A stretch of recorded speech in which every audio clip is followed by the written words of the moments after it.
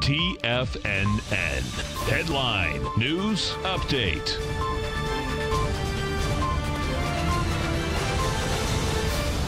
Welcome, folks. We had the Dow Industrials finished up 235. Nasdaq up 100. S&P's up 30.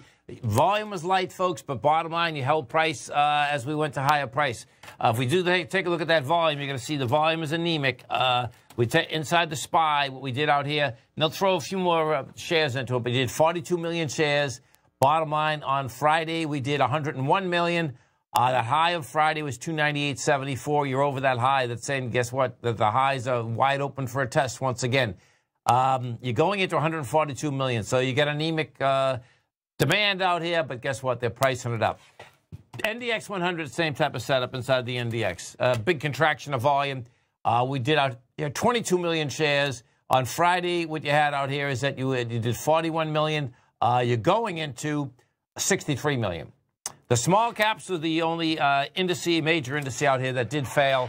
Small caps are really weak. The IWM got to a price point today of 152.13.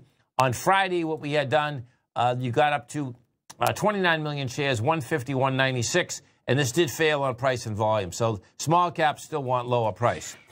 Gold contract, bottom line is that we have the gold contract. You pull back $12. You had light volume. This still wants higher price. We'll see whether we're going to get a rejection of lower price out here. Last Friday, we get down to 14.78. We go back into October 1st, you get to 14.65. You're still coming against the breakout area that was established out here from August 1st to August 7th. And you're coming back into that area with tremendously lighter volume.